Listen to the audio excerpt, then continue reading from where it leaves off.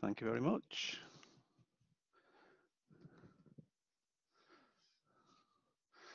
Well, it's really lovely to see so many people here.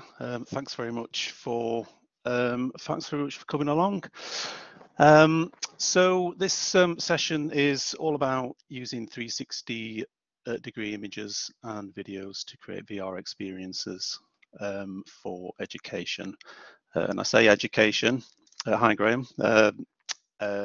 As in the School of Education where I work. So my name is Hadrian Cawthorne, and I'm the learning technologist at the School of Education up here in the University of Sheffield. So who doesn't love a nice poll? So a quick poll here, just to get a sense of where people are at. Have you created any VR or 360 content?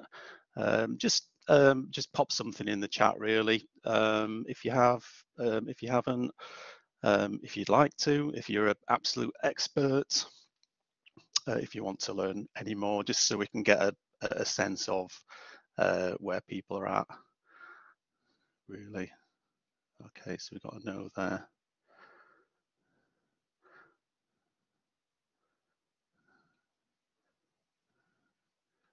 Brilliant. So I'm getting quite a few replies here.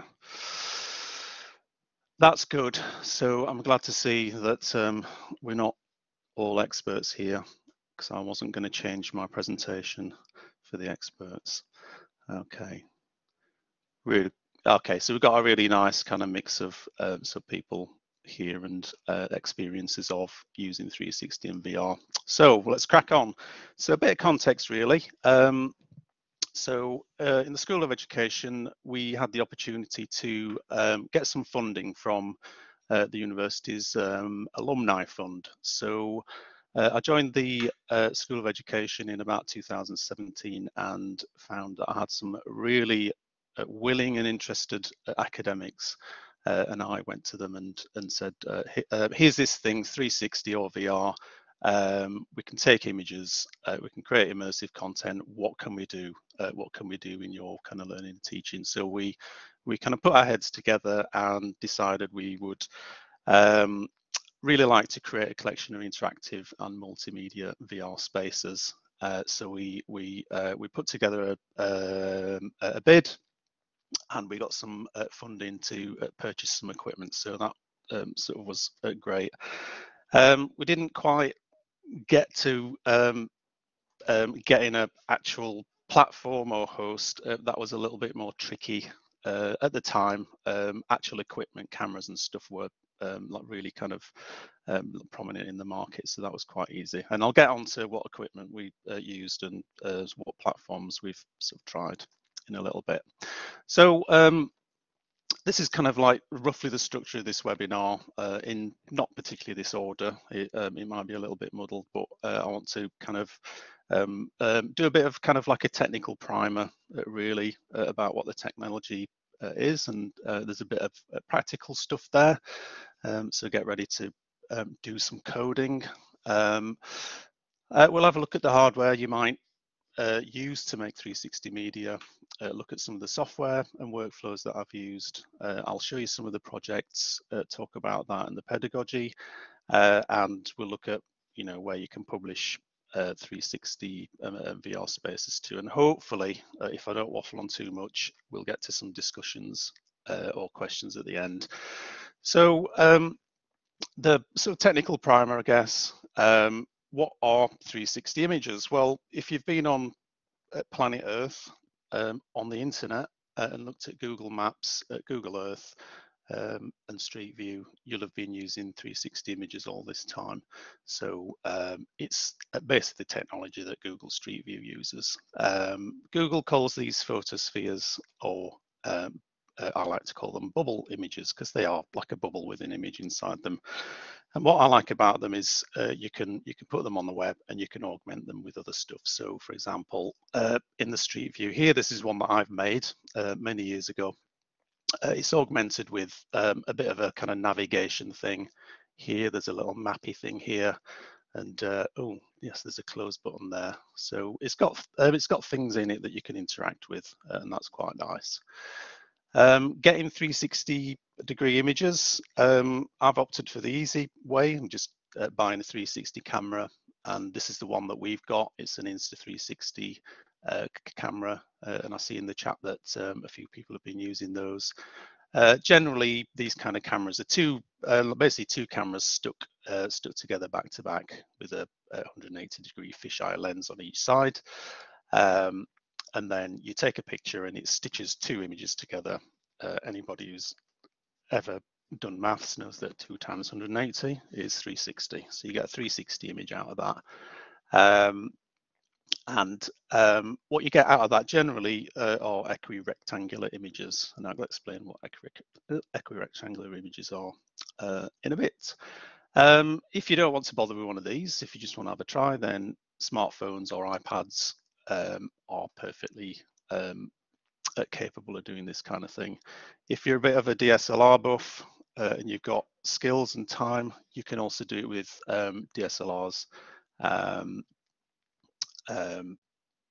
Where you take a bunch of photos from all around you and stitch it together in some kind of software. I haven't done that. I've opted for the easier kind of point and click option. So equirectangular images, we've all seen them. This is what's usually wrapped around a globe, and it's you know, the most common equirectangular image we've actually come across. So you can see, if you imagine a globe, you peel that off and represent it in a rectangle. This is kind of what you get. So the tops and the bottoms are very, very distorted. So Antarctica isn't flat like that. It's actually more round, and it's a bit distorted at the top there. Around the middle, it's a bit more sort of undistorted, I guess. So that's basically an equirectangular image. And to get that into some kind of 3D thing, sphere or bubble, what you do is just wrap that around a 3D thing, a 3D sphere. Easy, pretty easy. So you have a rectangle, you wrap it around a sphere, and you get a globe. Okay, and we're going to do that. So a real equirectangular image, this is one from a camera, and you can see that it's very distorted at the top and bottom, and it looks like it's got two windows at either side, but in actual fact that's the same window. So if you were to wrap that around a globe, the window would join around the back, really. There's a potential problem with that if you're wrapping it around a globe, in that we don't look at the world as a globe. We're not a god looking on the globe. We're kind of inside that globe looking outwards. So we have to wrap it around something else. And we will find out very shortly what that is. So we've got a bit of a practical bit. I'll explain what we're doing. So feel free to do this, or if you just want to watch, feel free to do that as well. So what we'll use for this is a really basic tool called A-Frame. It's a JavaScript web VR framework. You don't need to bother going to this URL. That's just for reference, really. I've got some more links. So this framework will enable you to easily create VR environments in basically HTML. What we'll use is Glitch, which is a online coding tool, so we don't need anything else apart from a browser. And just to note, really, there are lots of other easier ways to do this, so it's not all about the coding, but it's a good introduction to you know, kind of understanding how the technology works. So it is just a bit of code, really, and it's very easy to get something up and running with this A-Frame thing. Brilliant, you've developed something before. I'll have a look at that link. So I'll very briefly explain this. Perhaps people have used HTML before, but this little bit just loads the script in, so everything after that is A-Frame stuff. The thing we're concerned with is this thing here, which is a sphere, and that generates a sphere, and the sphere's got some properties in it. So this one here is the bit that we can use to wrap an image around that sphere. And we've got various things for the size of the sphere and where it is in VR space and rotating it. There's another thing here, A-Sky, which might be the key to creating, you know, realistic spaces. So what that does, this code, is it just creates a sphere and wraps an image around it. Okay. What I'll do is I'll just kind of talk through what to do. So what I'll do is I'll just pop that link in the chat first, so you can kind of get that up and start working on it while I'm talking. So basically, what I'd like you to do, if you want to, is go to that link, and you'll see a button in the top right-hand corner, remix to edit. So you click that, and that kind of opens it up. I can see there's plenty of people on there already, and it lets you edit that. So if you go along to the assets bit in the sidebar, you can click on one of the other images, one of the real images, and paste and actually copy the URL. And then if you go to line 11, which is the SRC bit, and then in between the speech marks, just paste that in, and what you'll see is a little bit of magic there. So what I'm going to do is I'm going to flick from my presentation and go on to screen, and I'll share my screen and quickly go through that. Okay, so we've got this code here, so I'm going to click remix to edit and choose the ones with tractors in. There we go. And give that a moment to wake up.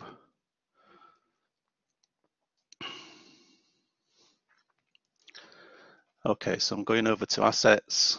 So I've uploaded some assets, so I'm going to choose the school here. I'm going to click copy, and then to index HTML and paste over the URL that's within the speech marks under source. Okay, and voila, we've got something highly unrealistic there. So what we can do, rather than applying the image to the sphere, we can apply it to what's called the sky. So I'm going to take the whole SRC line here, and then rather than, oops, get my mouse, rather than the sky having a color, I'm just going to paste that in. So sky is now the image. So that looks fairly nifty, that. Okay.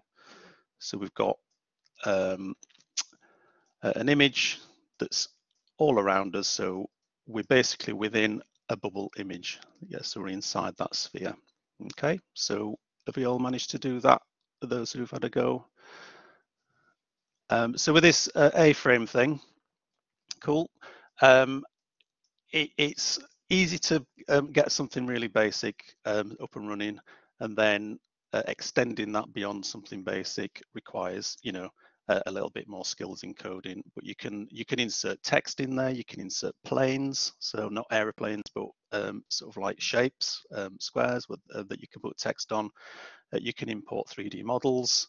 You can add flat images, so you can create image galleries. You can add video, all kinds of things within there, and interactivity, but there's a bit of a learning curve to it.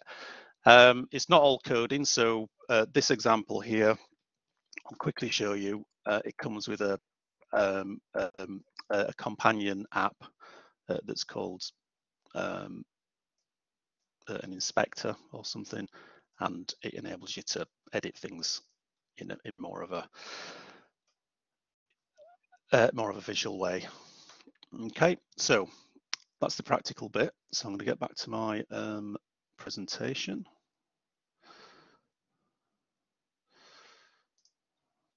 Just bear with.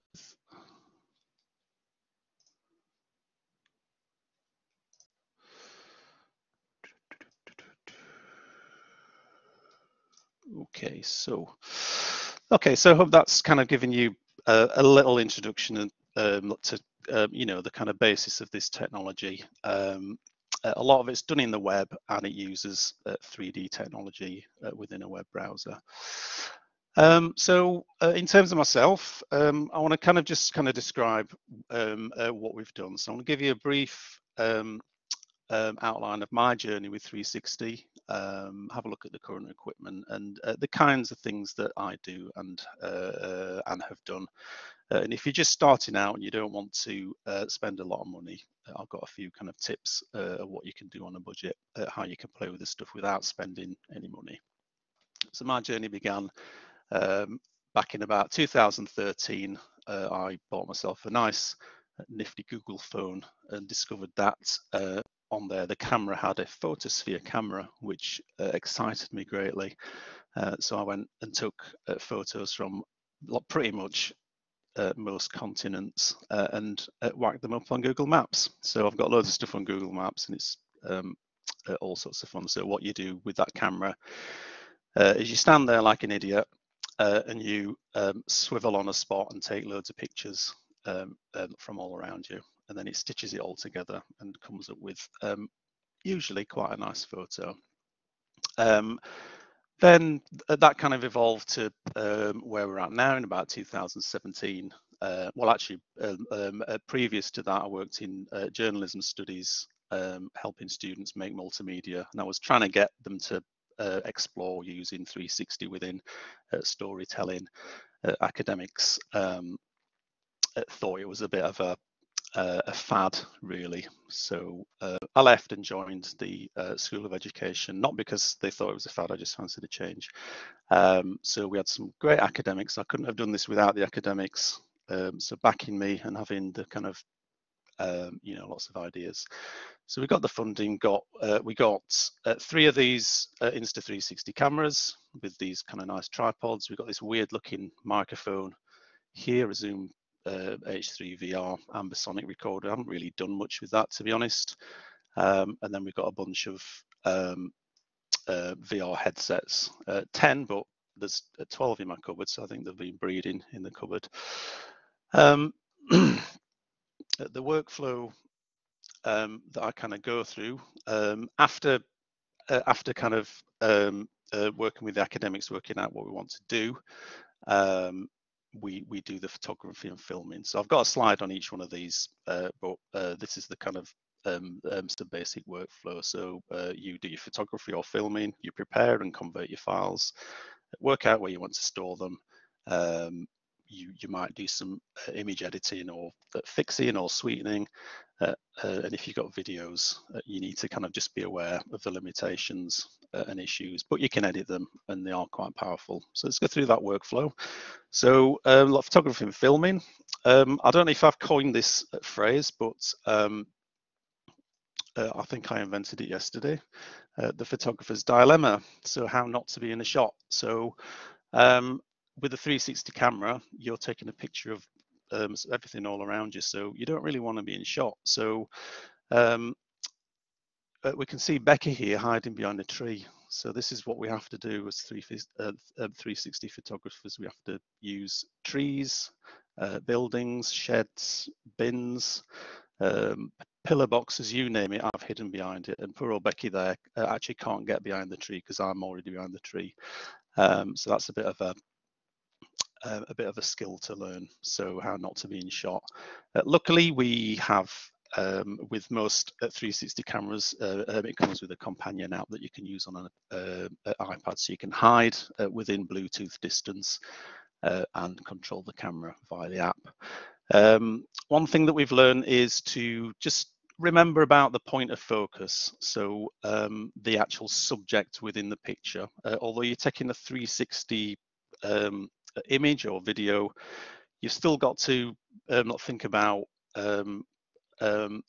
what's the main thing within there, because what you've got with the 360 camera is you've got what's called a seam, and it's the bit where the 2 images are actually stitched together, and it can quite often be a little bit distorted, or kind of stitching errors can occur. So you don't want that right down the middle of somebody's face. So you need to kind of point the camera roughly at the main thing within the actual sort of scene that you're trying to capture. A little bit about file preparation. Your camera will come with a desktop app, and that's probably the best app to use. So mine is the Insta360, and that it does stitching calibration, so it'll fix any errors with stitching. It'll do a bit of color correction, and it'll output in various sort of sizes. And it does some rudimentary video editing if you just want to trim clips. Think carefully about storage as well. That's a problem because some of these things are quite huge. Images are usually quite small, but obviously if you've got a lot of images, it will mount up. But I've usually found that I can put images on a network and work off them fine. Videos though, they're actually huge. I've come back with, you know, sort of 20 gigabyte videos, so you can't really put those on network storage and expect to work from them. So you have to use local storage sometimes. So they're the kind of issues we've got with storage. So you might want to think about editing images. So my favorite tool at the moment for editing images is actually Photoshop. So it's got some really good tools for editing 360 images. So the screenshot at the top here shows you how to get into the sort of 360 viewer. But once you get in the 360 view, you can do all the things that you might do on normal images, like you can sort of clean things, you can remove things. You know, if, I usually remove the tripod from the bottom of the picture. You can just select it and use the content aware fill and just delete it, and it'll fill it in with whatever it thinks needs to go in there. You can heal things, so if you've got any kind of glitches in your picture, you can kind of heal those, and just your color corrections. If you just want to sweeten that image up, if it's looking a bit dreary, then you can just apply a color correction. I found that Google Photos also does this. So just sort of upload your images to Google Photos. It's 360 compatible, and it's got some cool little filters that you can see here, or just some basic brightness and contrast controls. And also other camera apps. So you can use the GoPro apps with any cameras, sort of JPEGs that come off it. There's a Garmin one called Verb, and they'll pretty much do the same thing. You'll be able to kind of so sweeten your images, do a bit of fixing. So they're the kind of general apps that you can use. So 360 videos, there are issues with them. But it's incredibly powerful, and there's a bit of a testimonial from a student at the end which sort of demonstrates that. But issues we have are, you know, massive file sizes. They need to be compressed. You might lose a bit of quality. It's more difficult to create slick experiences because of the file size and the resources needed. Some platforms need extra money. That's useful to know about GIMP. Great. And some platforms just don't actually support 360 videos. One little tip I've got is to film from a static position. So avoid moving around because it can induce your users feeling like they want to be sick. So that's unless you're very, very experienced, and there are a few tricks to avoid that, but place your camera in one place and just let the action unfold around it. Again, Adobe Premiere, that's what I've been using for editing videos, 360 videos. It's brilliant. It's slightly complicated to get it set up, but once it's set up, it's got a bunch of dedicated VR plugins that'll do things like Gaussian blurs and kind of various visual effects. You can insert 3D text within a sort of space and graphics, and you could put an idea, the kind of little badge that goes at the bottom of the image. And Final Cut, that's compatible, and DaVinci Resolve, and I believe we've just had a few sort of things on the chat that people with some suggestions as well. A few other kind of notable software. I mean, I've said your camera's 360 app, that's great. This screen grab is the Insta one. Photoshop, I've mentioned. Premiere. After Effects, it does do 360, and it does some really good things with 360, but the workflow's awful. It does tracking and all that kind of cool stuff that After Effects can do, but it's a bit of an odd workflow. One that I've come across recently is called Hugging, which is for stitching images together. And okay, Premiere plugin is tracking, great. Yeah, Hugging, if you want to do stuff with DSLR, I believe Hugging is one of the apps that you can use to stitch images together. I've used it just to kind of to change the like a wonky horizon when I've done some images, and that works quite well. Again, it's got a pretty awful interface, so just be aware. Okay, and then publishing, we've been through what I feel like is every possible platform. So there are a bunch of all-in-one 360 platforms where you can kind of drag and drop things in. You can add objects, and it's nice and easy. And they're probably the ones that most people will go for.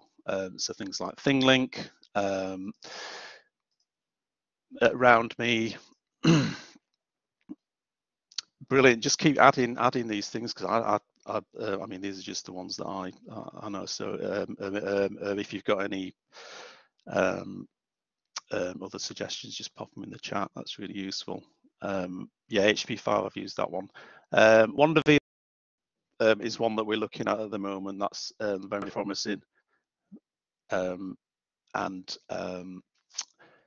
I believe this does multi-user stuff. Like Graham knows a little bit more. My colleague Graham, who's in here. So we can get students in groups, and they can chat, they can interact. I believe they can turn the audio on as well and chat so verbally. If you just want the kind of like the commando one, where you do it yourself, like grab yourself a bit of web hosting and iframe that we did the little exercise earlier with. You'll need a web server, or you can actually do it on GitHub. That'll serve up these kinds of pages quite nicely. Or if you just want something really, really simple, Google Photos. We've done a few little projects on photos where you just want the students to look at it, or Google Maps. You can upload your photos there, and that integrates with Street View as well. So there's a little kind of web page that I've been looking at that's got a bit of a roundup of different sort of free sort of tools. So if you want to have a look at immersiveweb.dev, that's quite an interesting page. If you're looking at doing this on a budget, if you're not sure whether you want to spend anything on it, then grab yourself an iPad or a decent phone and get the Street View app, and you can very quickly sort of create 360 photos within a few minutes, and get yourself a copy of A-frame, and you can publish them very, very easily. And again, I've mentioned Google Photos. That's a really good app. Facebook, I discovered that if you upload a 360 image to Facebook, it'll render it out as a 360 interactive image. So that's quite nice. So last bit really is to have a look at some of the examples and a bit of the pedagogy behind some of our 360 stuff. So I've got a few examples that I'm going to go through.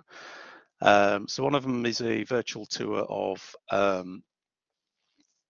an early years classroom. So this one shows students the layout of a classroom and all the materials that the teachers decided to put within there. And what the 360 experience does is it gives students much more than just if you were to do this with sort of 2D photographs and text explanations, what you might sort of like traditionally find, in textbooks and things like that. So they can look around the place, they can see the relationships between different objects. We've also kind of enhanced that with sort of text panels with questions to prompt thinking, reflection, and discussion. We've got an example from the National Video Game Museum in Sheffield. So we just did a really quick virtual tour of that. And this just explores the role of video games in informal education. And it's there just as a prompt for reflection on childhood, really. And then I've got a few examples of how we've used 360 video. Again, it's observing play. We've found that in education, it's a really good tool for actually observing children playing in classrooms. Okay, so a little bit more detail about these, and I will put the links in the chat for these. So I think this is this one. Oops. So the Broomhall school tour. This we did this on ThingLink, and ThingLink, I think quite a few people have used it. It's easy drag and drop editing. We can embed media, so text, images, video, audio, and we did all that.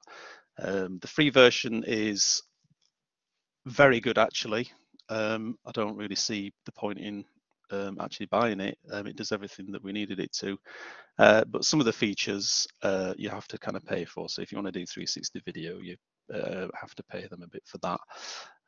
So this is kind of what it looks like. So we've got these various hotspots here that help the user navigate to different places within the space. So I think I took over 100 pictures of the space, and so there's quite a lot of different scenes. So we've got navigation around the space, so we can look at different tables in detail, and then we've got hotspots for information and then hotspots for media. So the information panel looks like this. So it's got a picture in it, and then just a really simple question asking the students to have a little think about this space.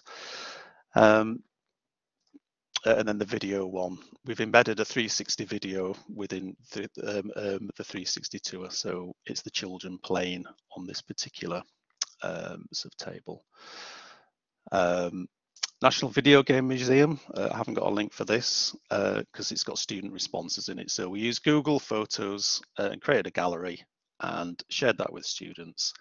And we found that Google Photos supports 360 images and 360 videos. And all we wanted them to do is have a discussion. And this is when we were online as well. So we're doing online teaching. And they were commenting on the images. It's basic, but it's super simple to make and share. So if you want something really rapid and you've got a bunch of 360 images, then Google Photos is great. This is what it looks like. So we've got a gallery of images, and then we've got some sort of quite active chat. So the tutor will do a starter sort of question, and the students would have a discussion about that. Okay, and then using 360 videos. So the top sort of screenshot there is the one from the classroom in the previous sort of tour example. But we've used this in different situations, just getting students to watch it and reflect on that. So they're observing the children playing, and then about a month ago we did the other example here. 360 videos observing creative play, where they were kind of the kids were playing with various items related to kind of STEM education, making things, and we were observing with that. And with this one, we just popped it on Kaltura, which is our video hosting platform, which supports 360 video and integrates with Blackboard. So popped it in the Blackboard course, enabled commenting. So there are student discussions around that video as well, quite lively discussions as well. So here's a little a testimonial from a student. So if you don't want to read it all, so basically they're saying that using 360 film was an awakening experience. So never before had the opportunity to engage with such an interactive thing. What's good about it is that the viewer or researcher has the power to assess what's going on all around them. So front, behind, above and around. And as a researcher, and as a group discussion. So they were able to tap into deep level analysis and follow each child on their journey, observing how they interacted with people, resources and provision. So it's opened up lots of scope for discussion, which they wouldn't have been able to do without the sort of use of the 360 camera. So that's quite a good sort of testimonial from a student. A little bit about the pedagogy. One thing that you hear quite a lot is, well, it's not a replacement for the real thing. Why do we want to do this? Well, I don't think that sort of diminishes the pedagogy at all.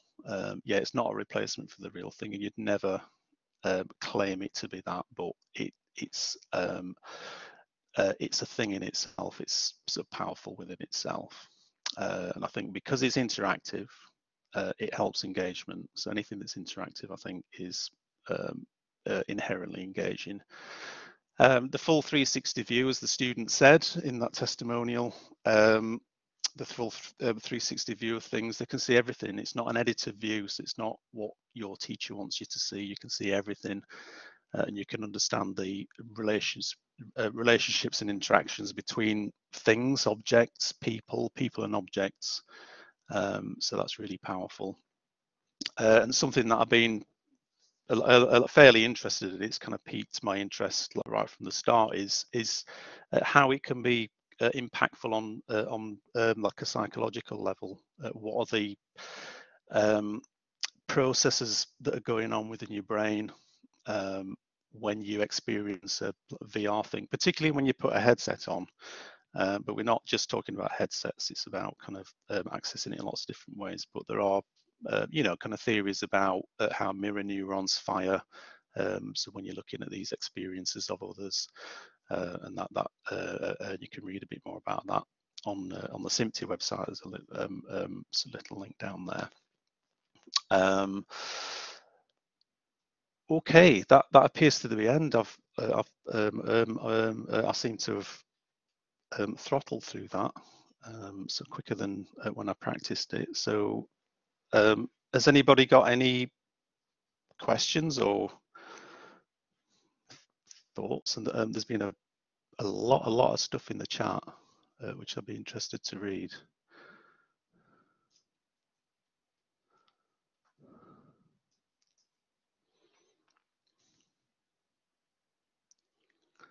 So if you've got any questions, feel free to sort of pop your hand up, and you can turn your mic on if you want to chat.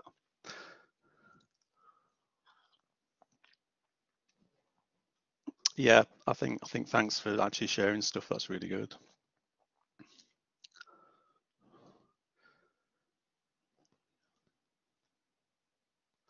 So Alicia, you raise a really interesting question about what do you have to be mindful of from an accessibility point of view. And accessibility is something that I'm really interested in, but with VR, it's really kind of racked my brain because it's not completely accessible. We've got particularly with using headsets, if you go down that route, there's a lot of problems with so people who actually can't handle it. So you have to provide alternative means for them to kind of view this. So that's why I really like doing things on the web, where you can view it in a headset if you want to, but you can also view it within a browser. And there's different levels of viewing it if you can't actually use a headset. I mean, myself, I can have one on for about 5 minutes and then just feel sick, because I do have a bit of vertigo.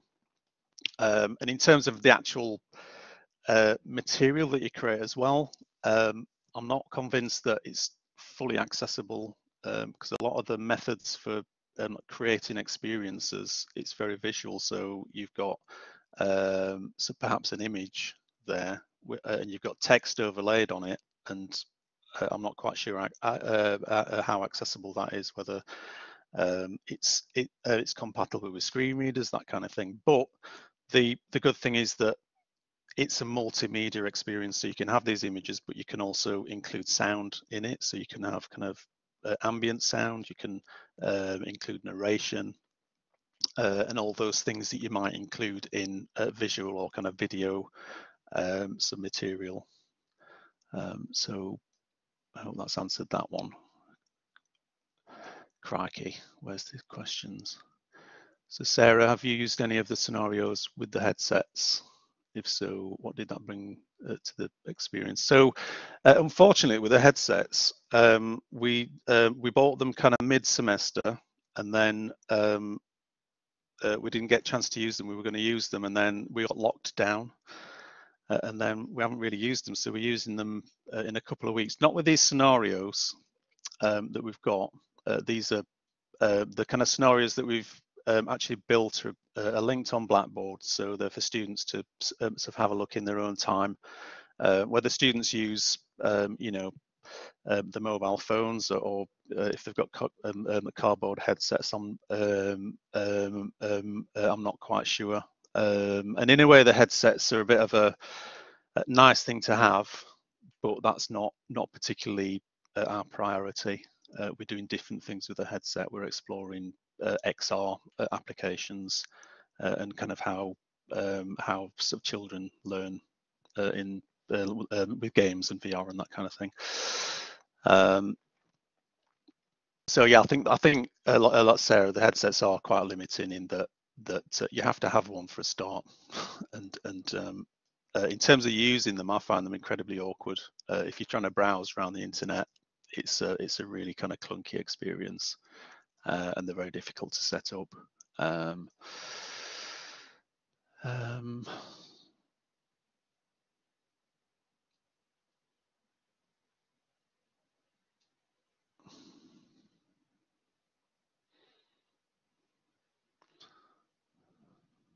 Hadrian, I think that might be your last question. The recording will be shared shortly after the presentation.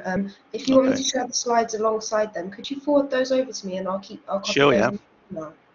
Yeah, cool. Right. Yeah.